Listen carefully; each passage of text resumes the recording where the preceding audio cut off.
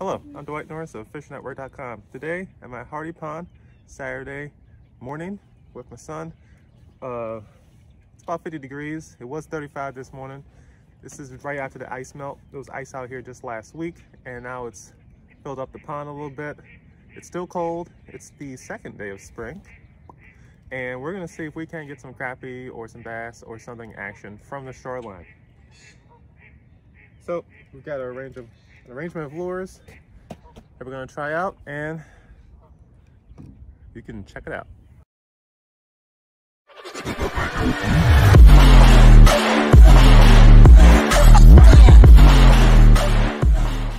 So in the spirit of 2021, I've made the resolution to go big. Now I'm not sure if my son's going to do that, but he's thinking about it too because I mentioned it.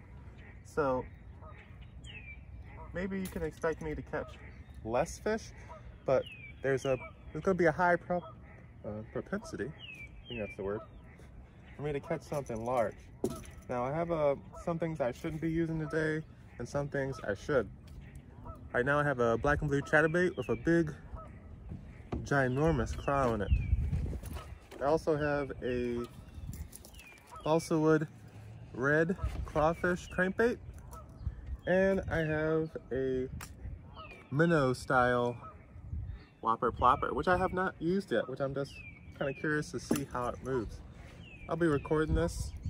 You might enjoy it, might not enjoy it, but let's see what happens.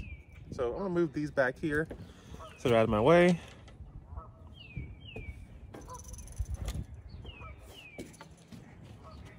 Let's try out that balsa wood Rapala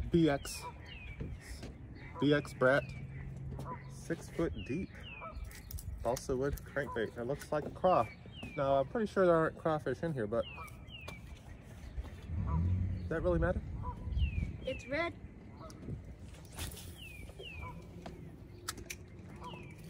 It's something moving in the water.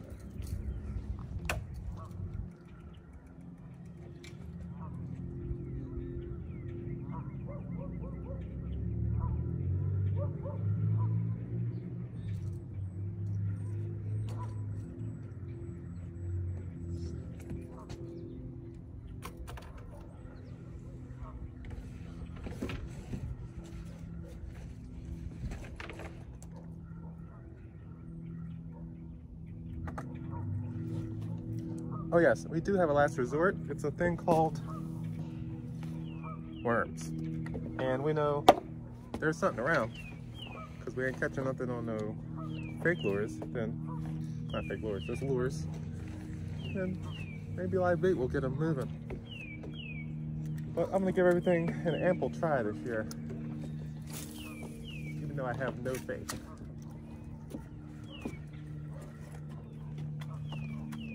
Proved me wrong one too many times. Look, that guy who's fishing over there is now parking over here. Try this side.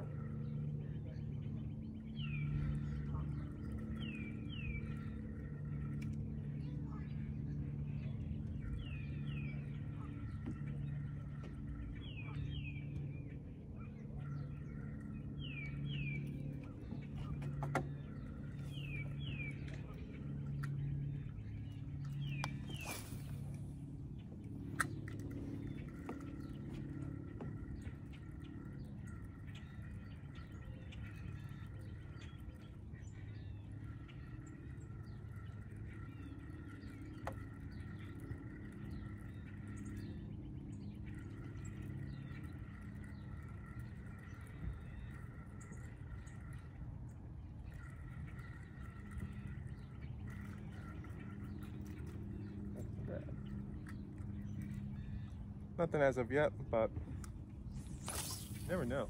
Sometimes there's a few bass just roaming up really early. It's really cold, and it might see an opportunity. It might strike. It might be the only one that's around and the only one you can catch in this kind of transition season. It's getting warmer. But yeah, it's getting warmer today. It's getting warmer in a minute. Yeah, the water isn't getting that warm that fast, but the air is. That means good times are upon us. Like where this thing rises up in it? You know what?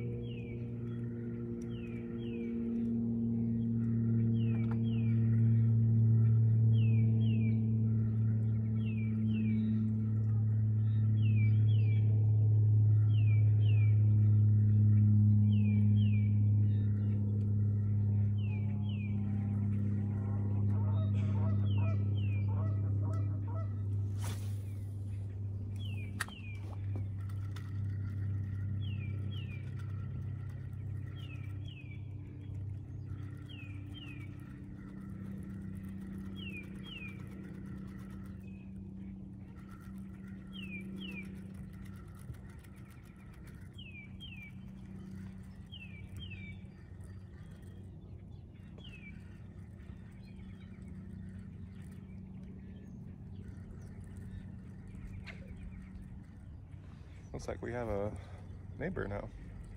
Was over there, now he's over here. He's checking the scene. Might know this even better than me. So I'm really anxious to see if he gets any action.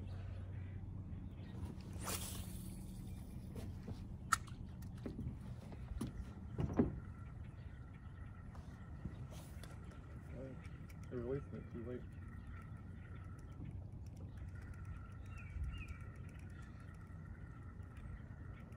Give yourself one line here, that's enough.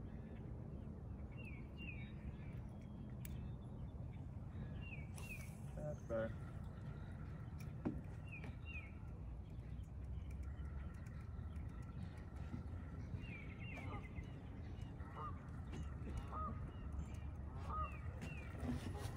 So the reason I was using this because I heard that fish see red in the spring. Now maybe this is with river fish where you're likely to see a crayfish like in the Charles River. You know, there's plenty of crayfish. You can't pick them up like I used to do in my creek in Virginia, like anywhere, but they're out there, definitely, especially towards the city side.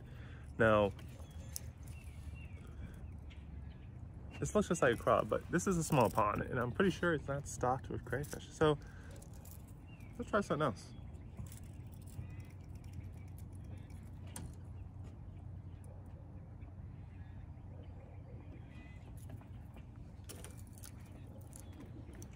Okay, there's a red rod and a red reel. Pretty cool. Actually, I need something different. So next up on this kind of broken reel and subpar rod I got in Tampa, Florida for saltwater fishing. It's a South Bend Northern, which when you hit the word South Bend, you already know what you're getting. And this is a Abu Garcia Cardinal from way back in yesteryear. And just check out this chatterbait. Look at the size of this trailer. I say I'm going big, I'm not playing. But this is also, you know, I'm not quite sure what things see when it's black and blue. I just know that it's a dark thing to them. And if they don't know what it is, they're gonna eat it. But it's heavy, which means hopefully I can cast this real far.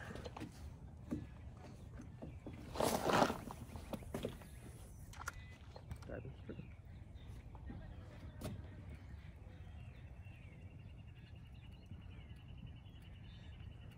One thing I remember, I need to slow down.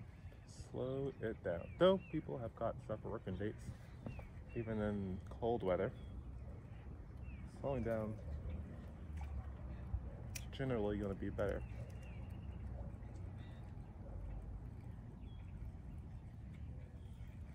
I think this will be the rod that I'll throw some live bait on. I don't.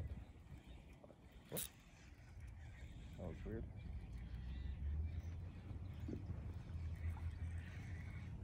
Felt something weird there for a second.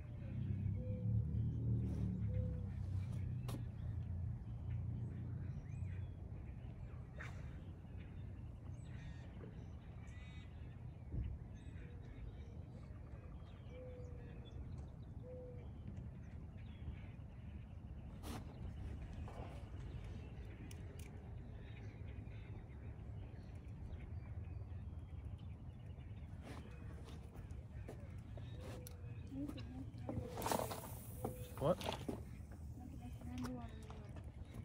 You're making it? Now stopping jigging and now stop moving. Oh.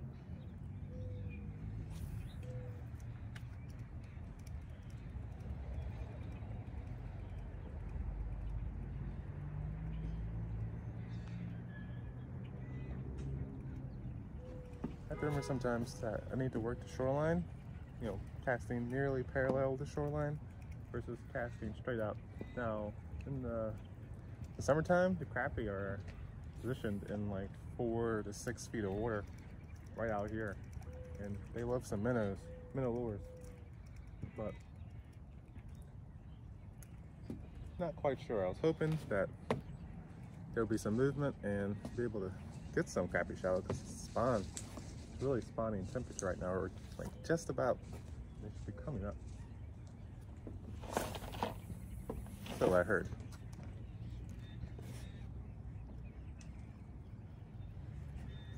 Yeah, gonna hit that shoreline over there?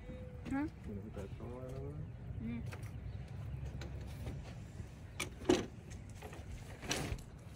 You tell them like last year there was like those little minnows in there like crazy to be like the bass would be eating anything over there in the little shoreline over there. That was summertime.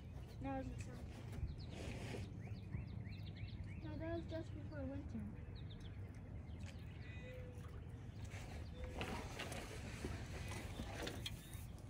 So let's do something a little adventurous.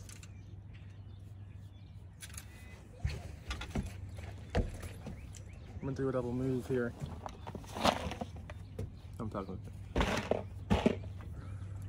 We'll hook up a worm to this rod, and then I'm gonna pull out the old whopper flopper just to see how it moves. Don't expect anything, but you never know.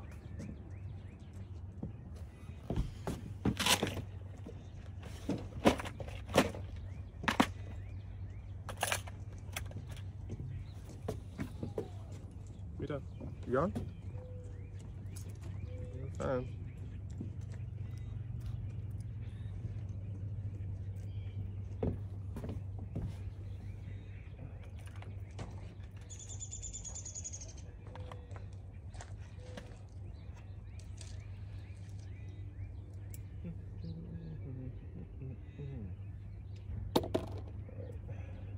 Oh, wait, I have it right here.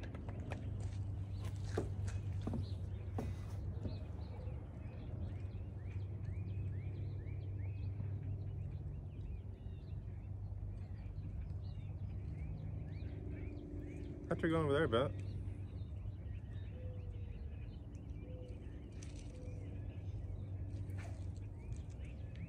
I can see here. I see nothing. Doesn't mean anything though.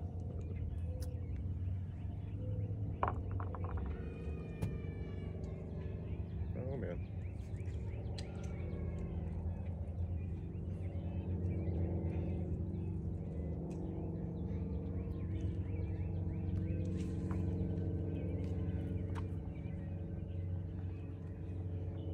Well, I can't see there, but it's casting right where they were.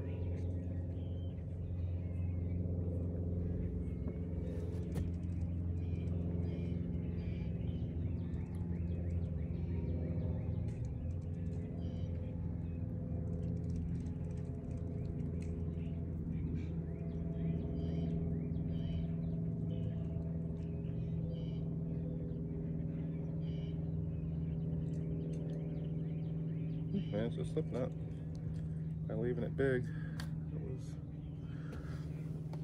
it works, but not when it's windy and cold. I can't feel my fingers anymore.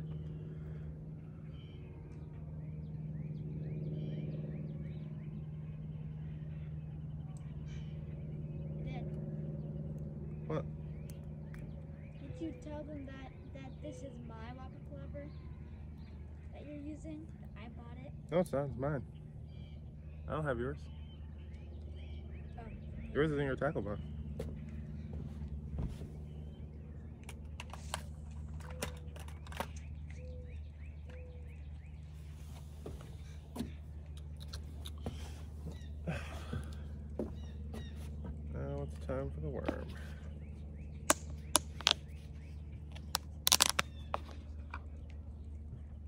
great, still lively and huge. This is another thing where I said you need to get a towel to wipe your hands off, because this just gets messy over time. Crap gets under your nails.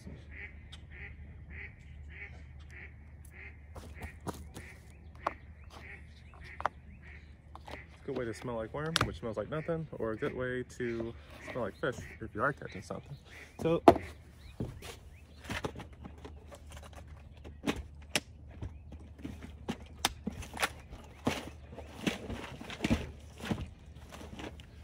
make sure you have a towel.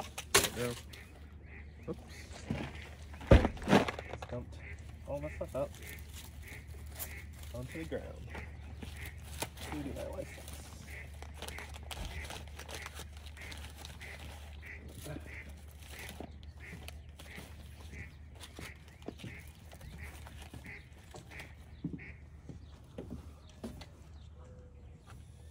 There we go, got the worm on.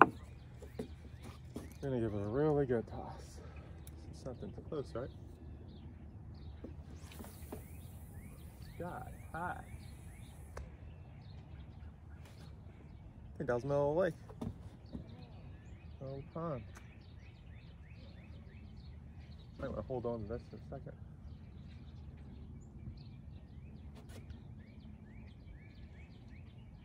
I feel like something has got to be out there.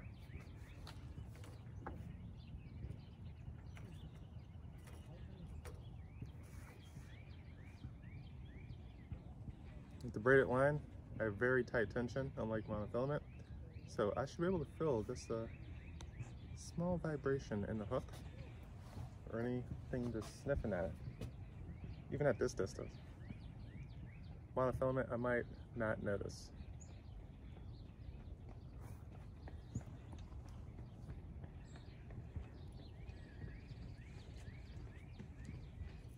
But we've been on this pond before, and sometimes you get no luck over here. And if you go over there, there's a little road there that ends. It goes into where there's lily pads later during the summertime, and you'll get totally different selection of fish.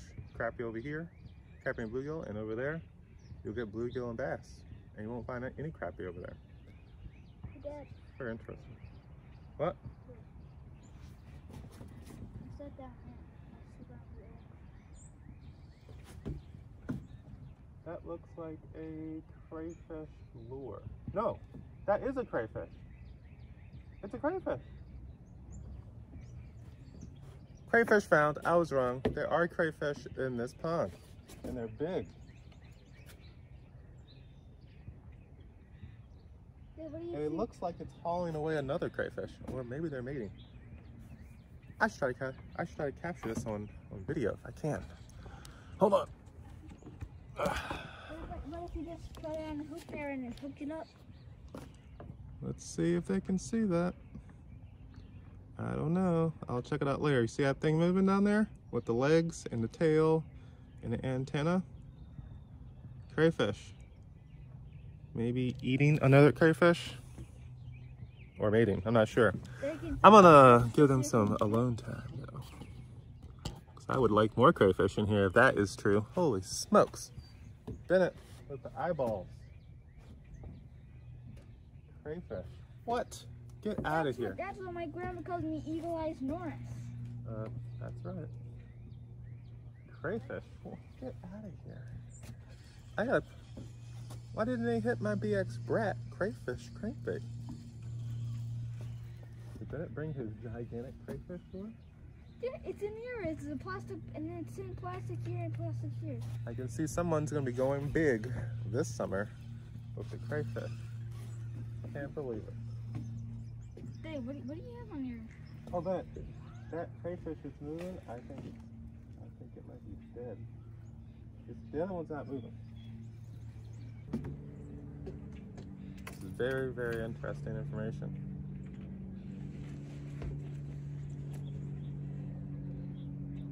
I think I'll put it on the title of the video.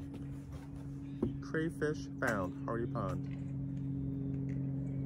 Back on another spot of the lake. of the pond where we've had some bass action during the summer, but you know, it is shallow, it is cold, it is early second day of spring, but we'll try here and then we're gonna try somewhere else out, which you'll see another video, and see if we can get something going on this Saturday. Look at the morning dove.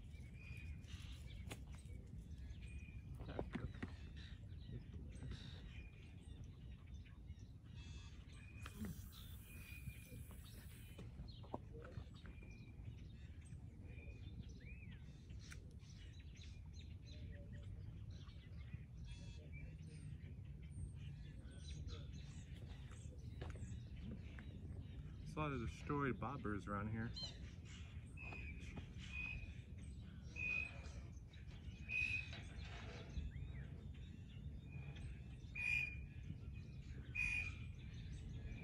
What's that? It's a mockingbird. I mean a blue jay, sorry. Here we go.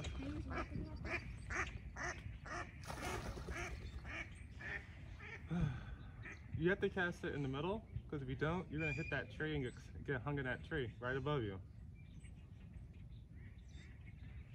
You have to be careful with that. That's a big rod too. It's heavy.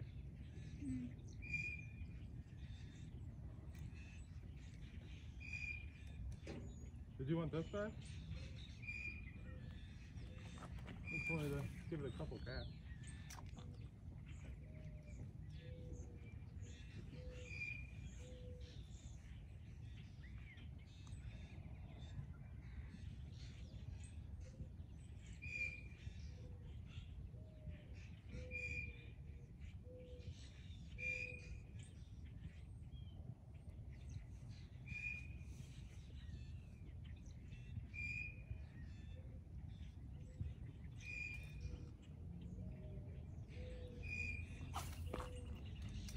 So I've got my son's grappling minnow on, and it's shallow water, but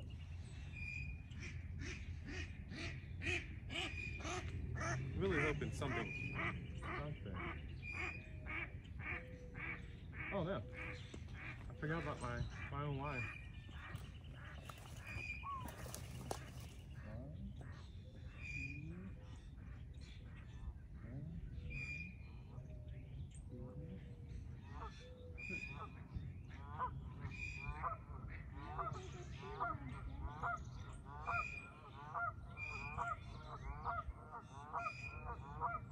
I tangled myself up.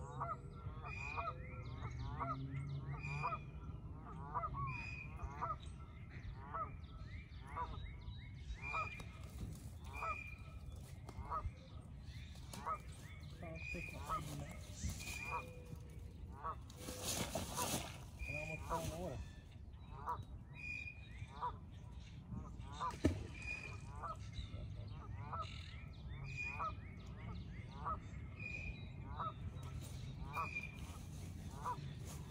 Literally, almost got drenched. Blooper reel. Yeah, I think I'm done with this one. Sun's done.